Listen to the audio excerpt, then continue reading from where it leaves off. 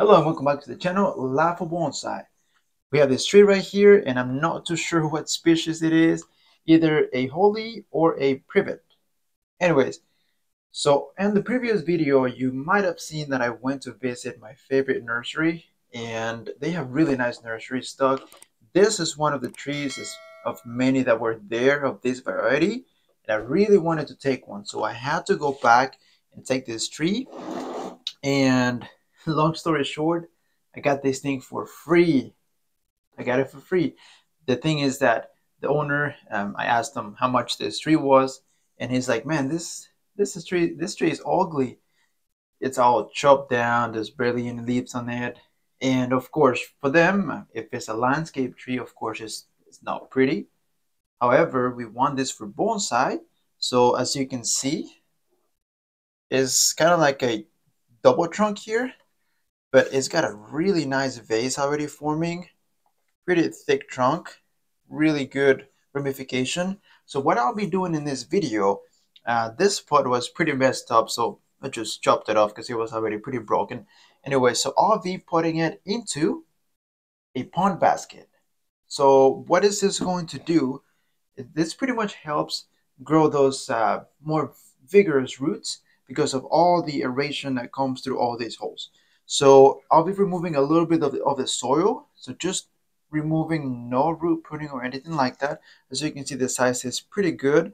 It might be even a little bit bigger, so for it to allow it to grow a little bit more. So I'm sure it can still thicken up a little bit. And once I repot, I'm gonna add some bonsai soil, which I already have some bonsai soil at the bottom, and then just fill up the rest with some smaller grain bonsai soil. But let's go ahead and get started. It's gonna be fun. Now before we start the video, I want to let you know that I'm doing a giveaway for this winged elm.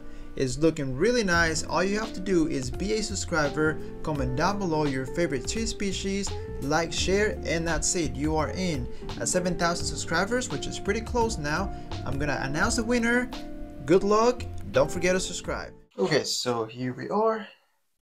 First thing is remove the tree out of the container here. And yeah, this thing is it's really nice. As you can see, the base is just beautiful. And again, the guy he's like, man, he kind of laughed a little bit too, because he was like, do you really want to take this? And in my head I was like, of course I want to take it. And he's like, I can't really sell you something like this. It's not nice. I mean, this was pruned, and it's barely growing any leaves in it, and I can't sell you something like this. So I was like, no, just let me know how much and I'll buy it. And I know they got good deals, good prices, so I knew it wasn't gonna be like crazy expensive tree. And he's like, just take it for free. Take it for free. And I was like, are you sure? He's like, yeah, take it for free. And I was like, wait, you don't tell me twice. So yeah, and this is a really good tree for bonsai. This is really good tree, honestly. Um, like I said, I had to go back, so my intention was just to go back and just buy it. And but I ended up getting it for free, which of course, you won't say no to to a tree like this for free. Pretty advanced tree already. The soil is not the best. Soil is not the best, and that's the reason why I'm trying to remove as much as I can to put it up with more fresh bonsai soil. Okay, so here we have it, and no root pruning, just remove as much as I could of the soil. And this is going straight right here. No root pruning, no disturbance on the roots, nothing. Just a nice little cleanup of that soil. Another reason why I decided to clean that soil, it's because sometimes these trees sit there for a while in old soil. And of course, you want to make sure that you have better drainage as well. This soil seems to be pretty compacted, and I know myself, when I have a tree with soil like that, I tend to overwater. So I don't want to do that with this tree, especially with this nice tree. So I'm gonna fill up the sides with some bonsai soil. Let me just make sure that is centered. Of course, it doesn't have to be amazing because this is not a bonsai pot, but still, I wanted to, just look decent so I can still admire this tree while it's in development. So I think that's pretty centered right there. And now this is some bonsai soil that I was using for cuttings, but I don't have no more cuttings to use, so I'm just gonna fill up the sides with this. And again, the rest is going to be used with this smaller substrate. So what I use for when I mean bonsai soil is what people call the APL, which is humus, lava, and akadama. This is really good substrate for bonsai. I know on Amazon, I used to buy that when I first started doing, bonsai, and I used to buy this substrate from Amazon. It's not too bad, but I don't think it's as good as this bonsai soil that is used, and this is used by good bonsai artists. Like the top bonsai artists. They most of them, if I'm not mistaken, they use this mixture of bonsai soil. So it's not bad. It's really good. It's really good, and it really helps with keeping the watering level. Like one of the members of the bonsai society that I go to, where I learn a lot. They said that it's pretty much impossible to overwater a tree that is in bonsai soil. The reason why is because it's got really good aeration, and it's really really good, and it drains real nicely. Here we have our tree. Put it up, and I already watered it and just waited for it to dry out a little bit. So again, not root pruning at all. I'm just gonna give you a 360. So, and as I was removing some of the soil, I was able to uncover some more roots that are flaring out, radial roots, which is pretty dope. This tree is really nice, and the trunk is pretty thick. It's pretty thick, so I'm sure it's gonna thicken up a little bit more with time. But what I'm going to do right now, I'm going to remove some of the branches. So as you can see, this branch is just crossing this way. I think I'm going to remove it completely. I'm going to remove branches. There's a bunch of dead branches, as you can see. I'm going to take those off.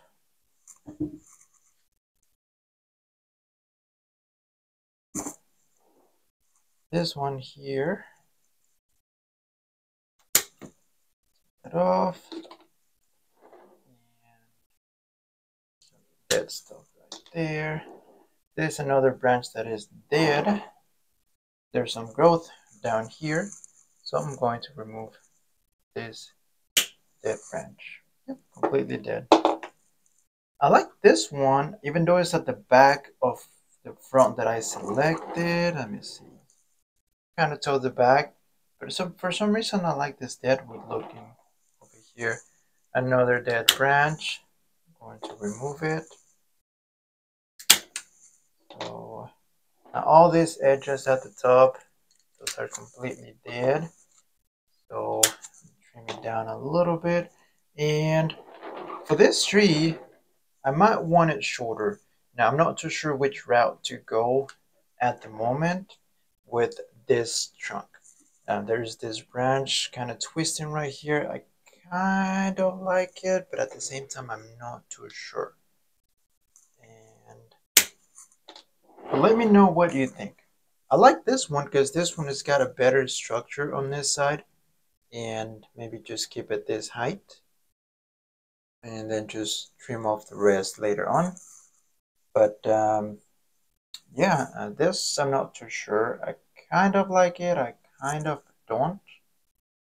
But yeah, we shall see what happens. Again, there's some more dead branches up here. And don't worry, I'm not doing any extreme pruning. I'm just taking away all the dead branches just so it can look a little bit cleaner.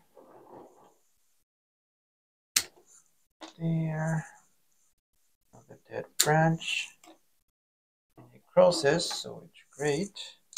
Another dead branch right there.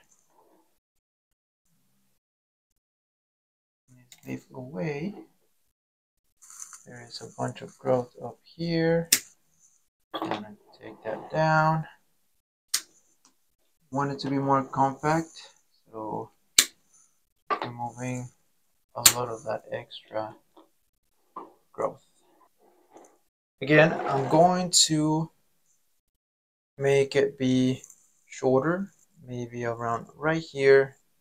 Not too sure, but we shall see what direction that tree goes.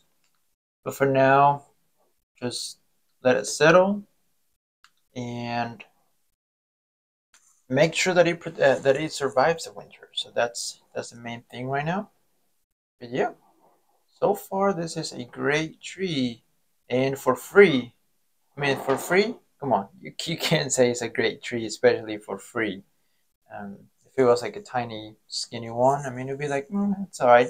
But I mean, this is a pretty well developed tree already. Some radial roots growing already, and I might leave it here for one more season, or maybe until spring or somewhere around that, and maybe repot.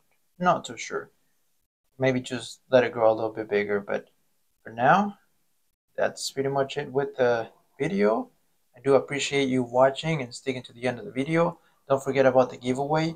Link down in the description with the video describing the giveaway. So stay tuned. You guys have a great day.